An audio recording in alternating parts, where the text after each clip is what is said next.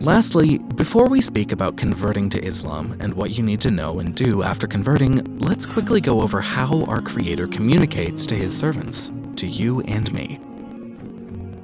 How would you know your role in life, your true purpose, unless you receive clear and practical instructions about God's wants and expectations of you?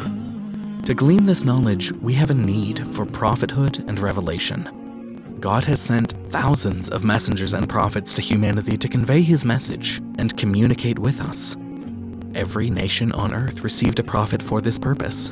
They all preached the same general message, that only one deity is worthy of worship. He is the one and only God, without a partner, son, daughter, or equal. God sent messengers and prophets to guide humanity, to deter them from worshiping created beings in lieu of worshiping their Creator, the Creator of all things. The prophets taught their people the identity of their Creator, how to build a relationship with Him, and how to love Him. The prophets taught their people that life is only a test. Those who pass will enter paradise eternally, while those who fail will be subjected to the ultimate punishment in the afterlife. As an extension of His mercy and love, God continued to send messengers with books to guide humanity, starting with Prophet Adam and including prophets Noah, Abraham, Ishmael, Jacob, Moses, Jesus, and Prophet Muhammad, peace be upon them all. Many of the prophets are mentioned in Jewish and Christian traditions. All previous messengers and books, other than the Holy Quran and Prophet Muhammad, peace be upon him, were sent only to those specific groups of people intended to receive the message, and were meant to be followed only for a particular period. For example, Prophet Jesus, peace be upon him, was one of God's mightiest messengers, who was sent down with the same general message as the previous prophets.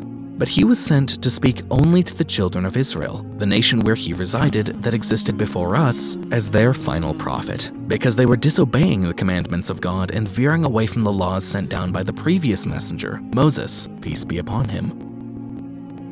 Whenever God sent messengers with revelations, people would distort and change the revelations after they were passed. What originated as pure revelation from God would be polluted with the words of men, myths, superstitions, irrational philosophical ideologies, and idol worship.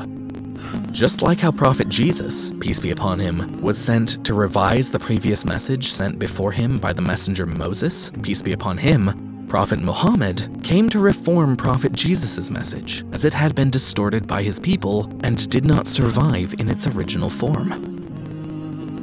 When humanity existed in the depth of the Dark Ages, God the Almighty sent His last and final messenger to humankind, Prophet Muhammad, peace be upon him, and his final revelation, the Holy Quran, to redeem humanity.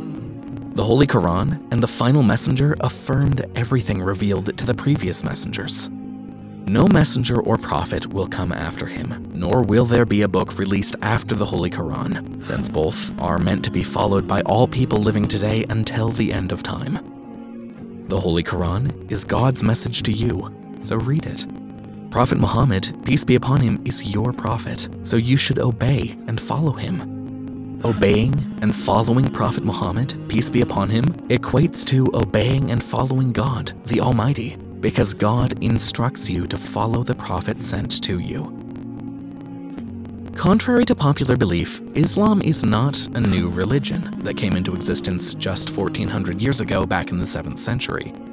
Islam has existed since the first moment that man set foot on the earth.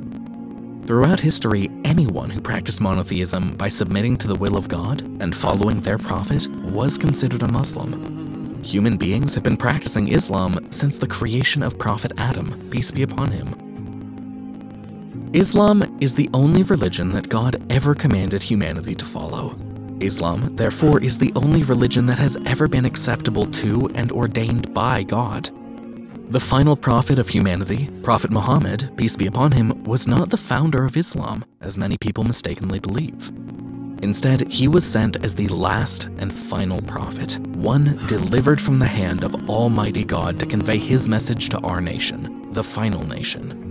Islam is a continuation, the culmination, and the completion of God's universal and eternal message to humanity, as revealed to all of God's previous messengers and prophets.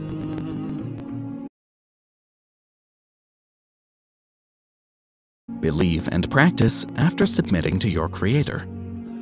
Written by The Sincere Seeker, from the Sincere Seeker collection. Narrated by Austin Van Fleet.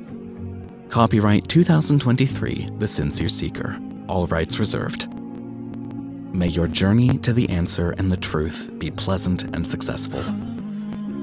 The Sincere Seeker's introductory book to Islam, The Sacred Path to Islam, and other Islamic books for adults and children are available on the Sincere Seeker's Amazon page at www.amazon.com/The Sincere Seeker. You are encouraged to visit and subscribe to The Sincere Seeker's blog at www.thesincereseeker.com and The Sincere Seeker's YouTube channel at www.youtube.com/C/The Sincere Seeker.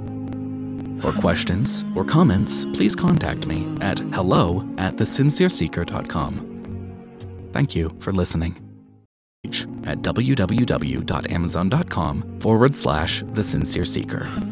You are encouraged to visit and subscribe to The Sincere Seeker's blog at www.thesincereseeker.com and The Sincere Seeker's YouTube channel at www.youtube.com/C/The Sincere Seeker.